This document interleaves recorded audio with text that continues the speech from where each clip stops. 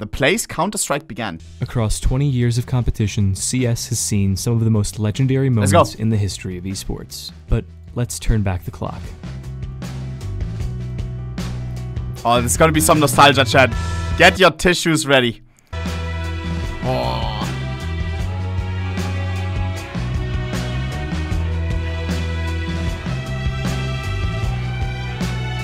22 years ago, on December 18th, 2001, CPL Winter 2001 began. This tournament would come to be known as the first ever major championship in Counter-Strike history.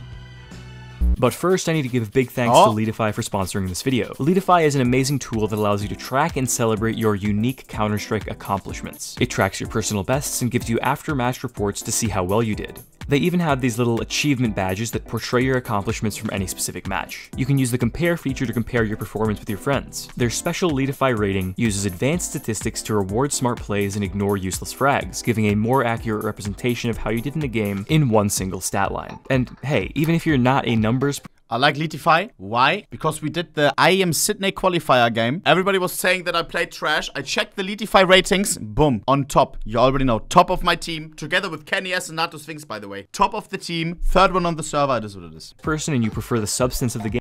Leadify.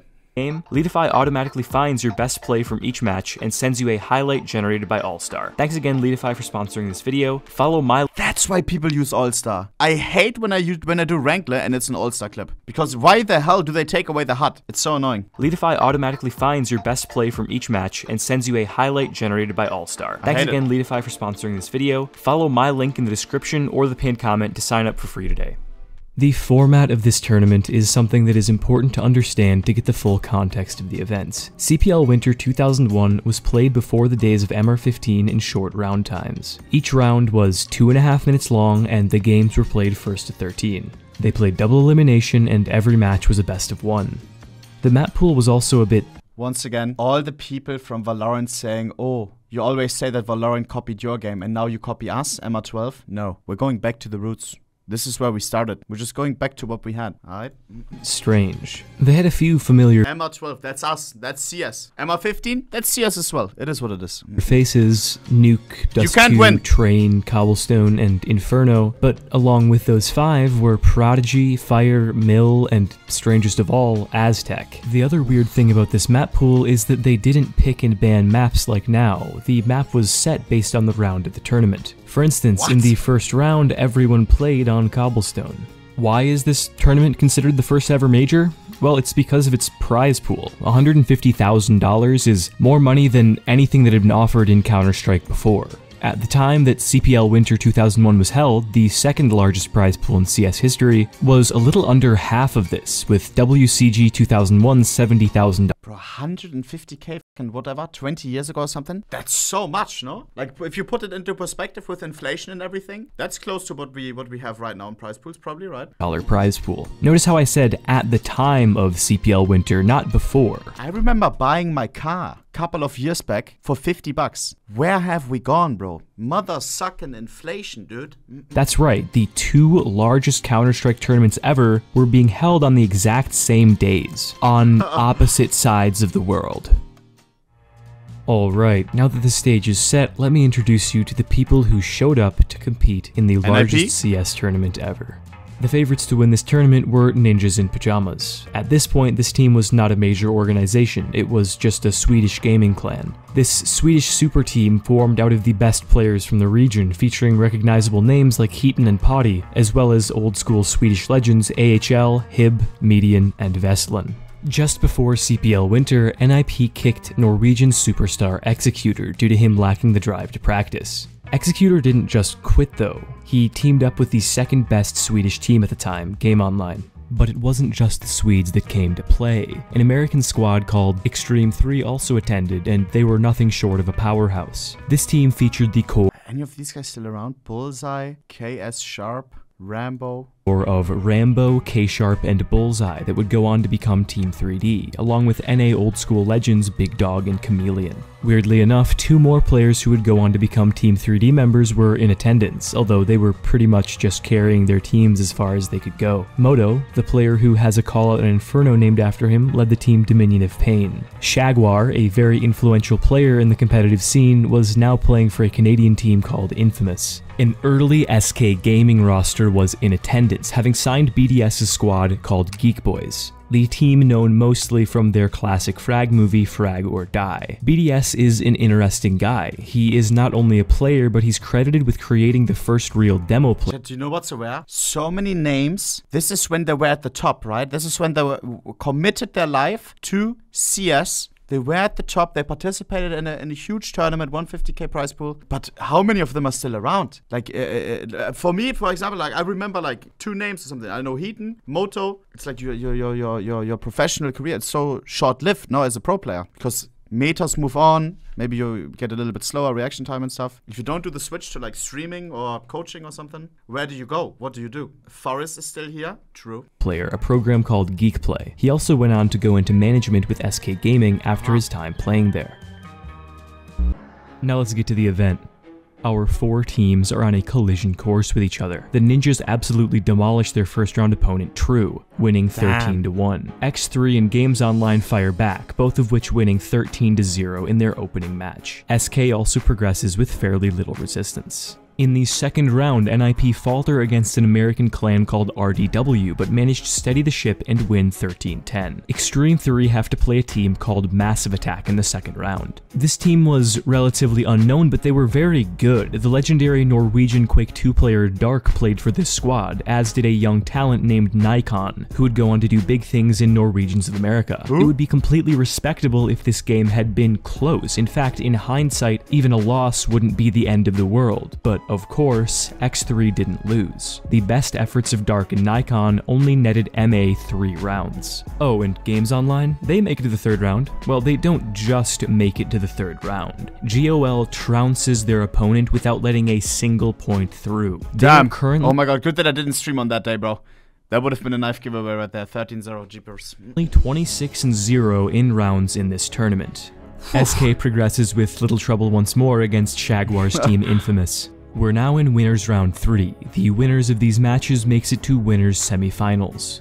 Extreme 3 play against Dominion of Pain featuring their future teammate Moto, and stomp them 13-1. Games Online faces their first real challenge with the French squad Arma team, and manage to hold them to 4 rounds. SK plays Infernum, a young Austrian. I wonder how many of you guys watched those games. Wonder what the percentages. If I ask now, a lot of people will troll, but I didn't watch these. I wasn't in. I joined CS super late. Super late. I joined CSGO because my friends, like my friends group, usually we played Call of Duty, Battlefield, and then they said, yo, let's play some CS, and I was like, what? And that was when? 2015. Joined early 2015, very, very late. And then went down the rabbit hole. But not the gameplay rabbit hole, the skins rabbit hole. Where? Oh my god. Max Skillet and Tea with Milk and Sugar, they both got me into skins. And Ruffle Monster. I think I was always hovering around like MG. Austrian team whose core would go on to become the first ever iteration of Mouse Sports. And shockingly, I was always maining Aztec and Cobblestone. Oh my god. Aztec, I f***ing love you. Get upset. And further forwards, SK loses their first match in the losers bracket as well, to one of the 2 teams that Game Online beat 13-0 earlier in the tournament. SK is out. NIP meets an English-Dutch mix team called Four Kings. Heaton, one of the stars on NIP, really did not like Four Kings. They had a larger organization supporting them, and as such, they were able to go to more tournaments. And Heaton resented them for that. And he got that anger out. In this match, one of the most iconic moments in Counter-Strike history occurred. Here is Heaton versus Four Kings.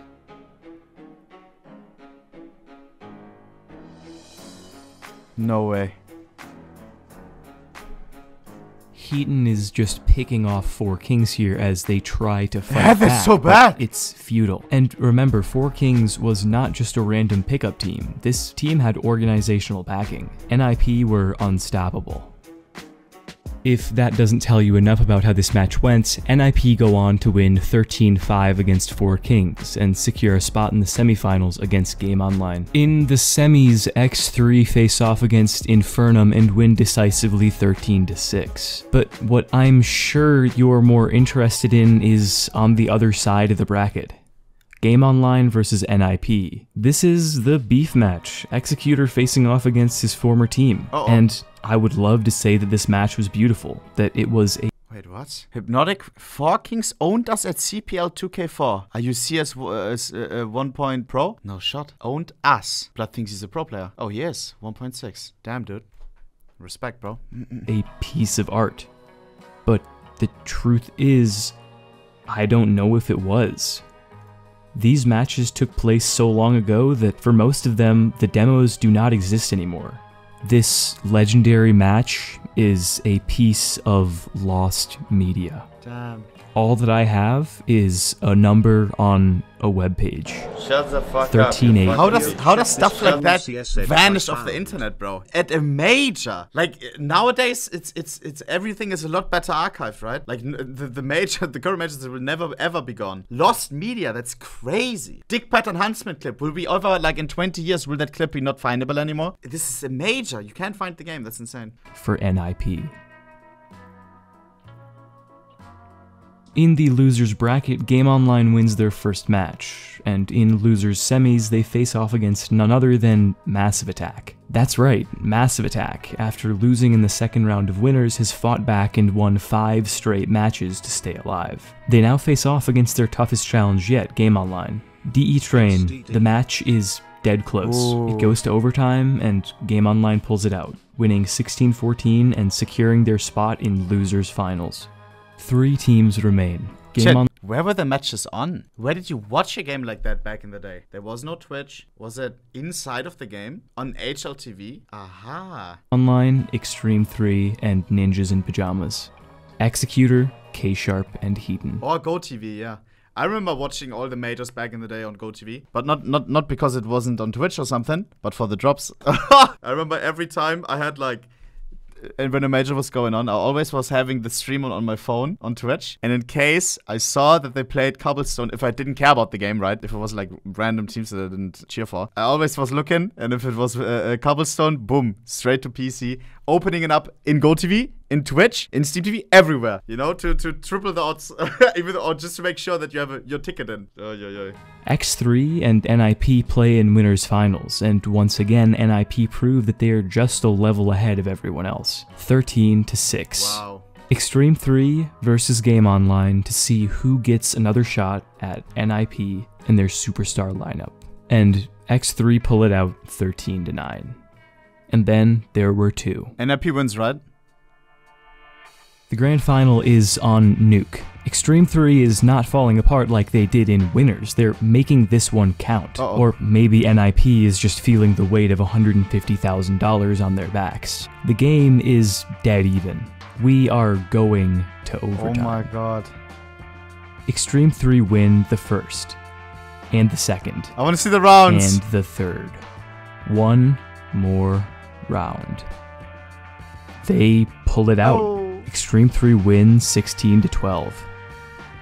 But wait. Best of 3? The tournament isn't over.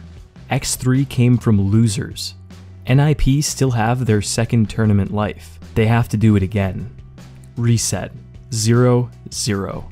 DE Nuke, $150,000 on the line. It starts off the same. Not a fiber tilting in either team's favor. Dead even. 11-11. NIP win the 23rd round. They are 1 round away from greatness. Surely. But they're also 1 round away from overtime.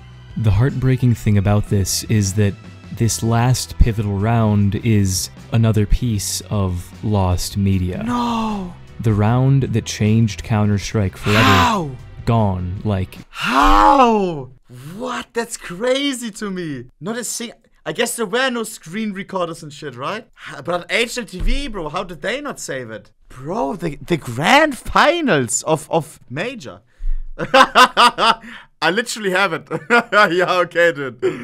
On your USB drive, right? Jeepers. Ashes in the wind. Only in the memories of those who were present. 1311 NIP. Game and set. Zack.